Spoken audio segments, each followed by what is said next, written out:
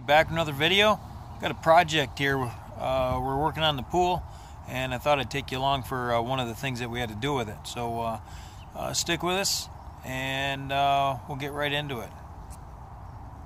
The video today, we're going to be adding salt to the pool.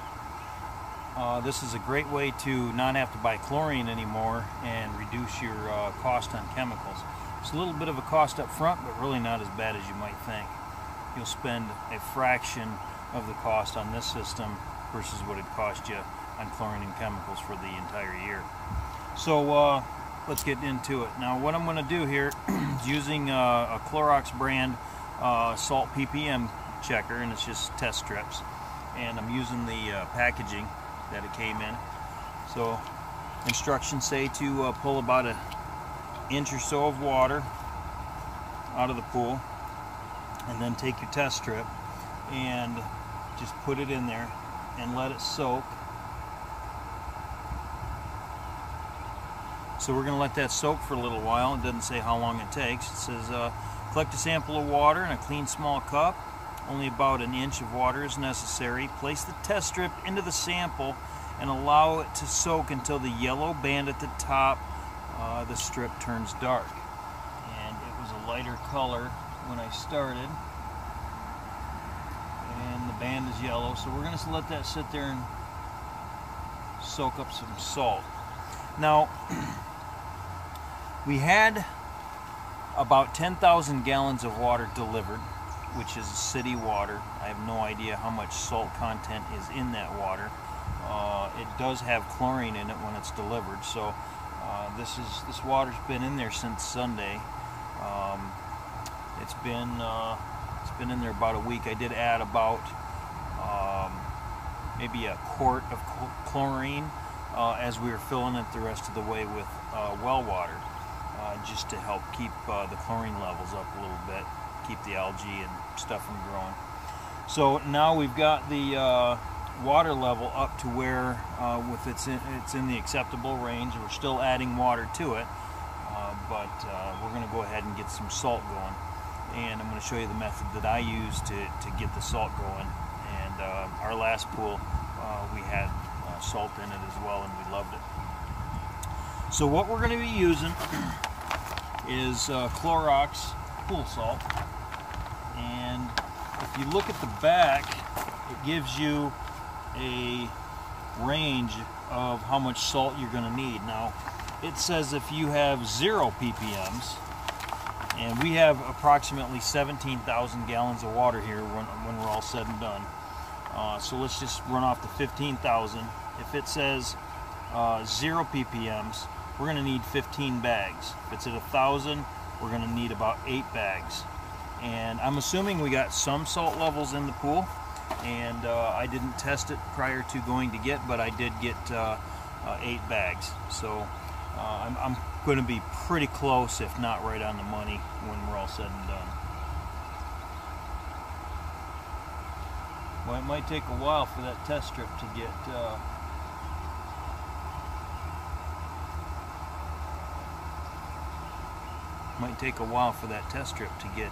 where it needs to be, but tell you what I'll do is I'll cut the video here, and I'll come back after that's where it needs to be. You know, I'll show you what it looks like. We're back. The test strip has reached critical mass, we'll call it. If you look, the test strip, this strip right here is yellow when you start. Now it's turned dark. And then you look at the scale, and you see that we are barely at 1. If anything, you see that lighter section? I don't know how well that's showing up on camera, but we are only at 1. So now if you look at the bottle, 1 isn't even on the scale because it starts at 3. We are going to want to be somewhere between 2,500, 3,500, something like that. Let's start to get adding some pool salt, and we'll dial it in and look at our directions a little closer as far as how many. Let's see here. It says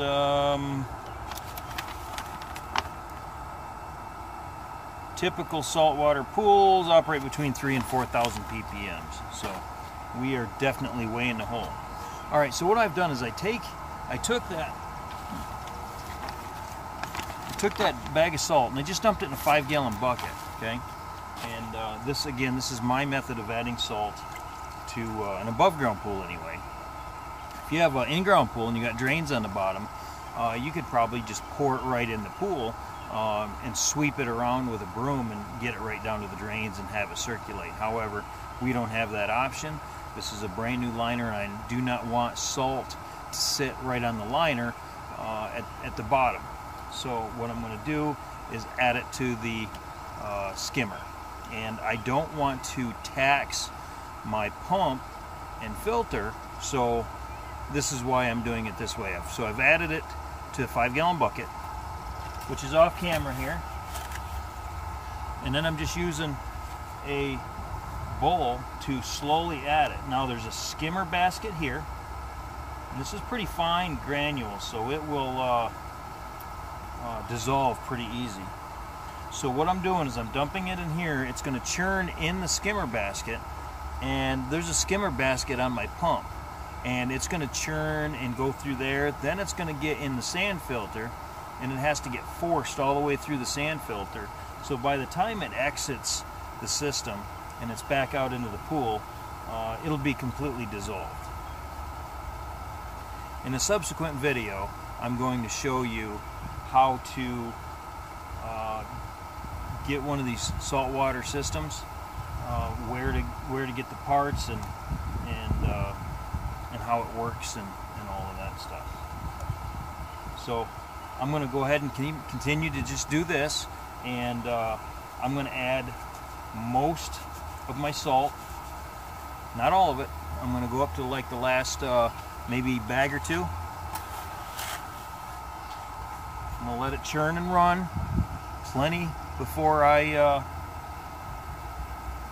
actually test it. So I want to have all this water mixed up real good, and I'll bring you back when we're doing that. Okay? Thanks a lot for watching, and we'll see you on the next segment.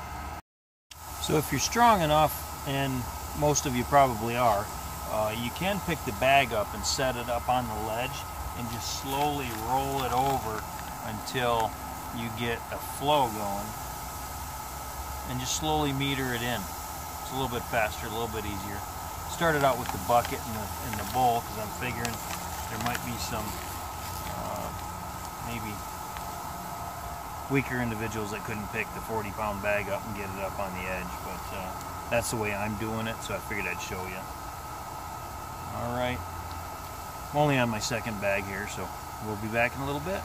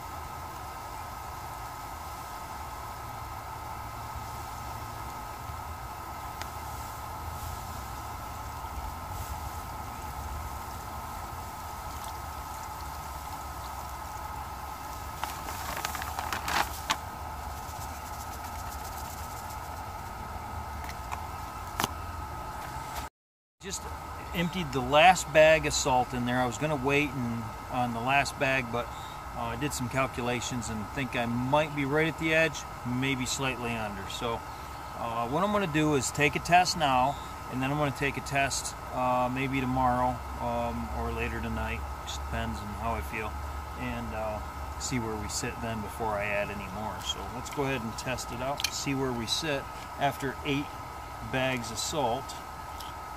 And just for reference, this is a 24-foot round. It is 4.5 feet deep with a 6-foot center. So I just averaged the whole depth at about 5 feet with 24 across. It says I got about 16 and change on the gallons. So just to round up, we'll say 17,000 gallons. And hard to say exactly where I'm going to come out. Again, the instructions on the chlorine generator say 3,000 ppms, and here it's telling me on the bag that if I have 15,000, again I need somewhere between 11 and 8 and 11 bags. But that's at 15,000 gallons, and I meant roughly 17,000 gallons. So it's a little hard to say. So that's why I would do these test strips and see what we see here. Currently, we are a lot better than we were because that white mark is coming up there. So we still got a little bit of time until that orange or that yellow strip turns dark. So let me wait till that happens. I'll be right back. Okay, so that strip at the top is almost completely dark. Just the very outer tips are still light colored. And I'll show you in a second here, but I think we're looking pretty sweet as far as our ppms. So, oops.